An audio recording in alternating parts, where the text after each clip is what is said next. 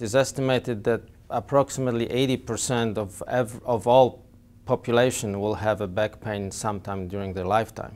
Majority will recover shortly after, but some percentage will go on and have a chronic problem, which eats up a lot of money due to direct medical costs, lost time at work, and workman's compensation. The limits of current approaches, the reductionist approach, are that people are looking at parts of the entire system. And the rehabilitation solutions that came out from these approaches are not very effective. Our idea is that perhaps we're not looking at the system in its entirety and interaction between a cellular, neuromuscular, and mechanical levels. Spine system science borrows the branch of mechanical engineering that's called systems science. And so as such, it's not new. However, application to study spine problems is a new and kind of revolutionary idea.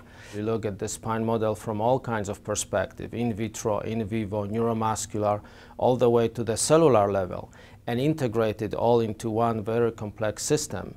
And only then you can look at the entire system in its entirety and looking at the interaction between, for example, forces and cellular processes. This is the lumbar spine upper segment of it. Humans have 1 to 5 usually.